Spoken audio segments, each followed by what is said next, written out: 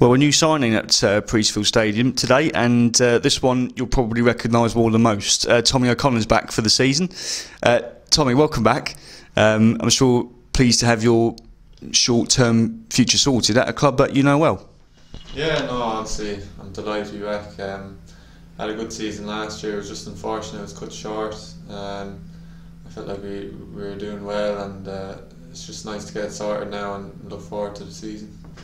I'm sure you had other options, so what in the end made you decide to come back to Gillingham? I mean, I was here last year and I enjoyed it. I enjoyed everything about it, really. Obviously the manager wanted me back, and I knew a few of the lads here. Obviously there's a lot of changes, but there's still a few familiar faces, and I know the area, so yeah, everything together kind of just came together, so no, it's nice to be back.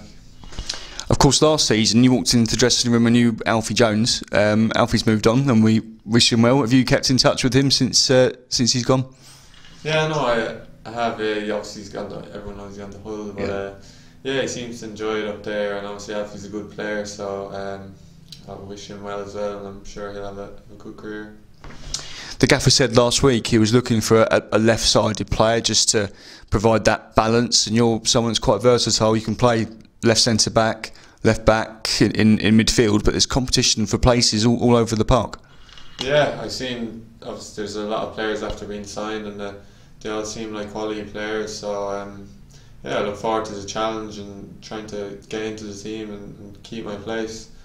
I played a good few positions last year, so I kind of know what the manager wants in a few different positions, so it just depends what system he plays, and hopefully I'll be able to make a stake in the team. Have you managed to catch the highlights or goals from the last couple of games?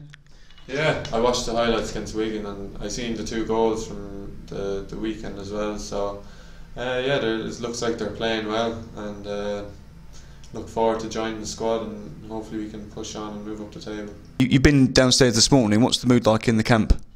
Yeah, everyone seems positive.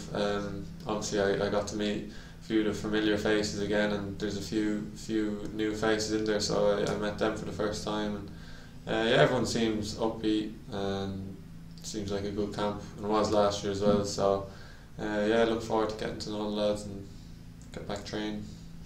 Of course, we're building up to Saturday's game at Shrewsbury. Assuming you're part of the squad, what kind of challenge are you expecting there? Yeah, tough challenge. Shrewsbury played there. I think we got a draw last year. It's a tough place to go. But the form the lads are in, like, I said, I expect to go there and hopefully get a win. Sure, that's what we'll be aiming for. Hopefully a good performance, and 3 points would be nice, but yeah, wait and see. I know you featured recently for Southampton's under-23, so in terms of match fitness, are you raring to get going, no work needed? Yeah, well, no, I've played, there's been 3 or 4 games since the start of the season, so I've played in them. Yeah, obviously 23s is a bit different to first team. The intensity is not quite the same, but I feel fit and raring to go, really. Lovely. Tommy, thank you very much indeed. Good luck. Thank you.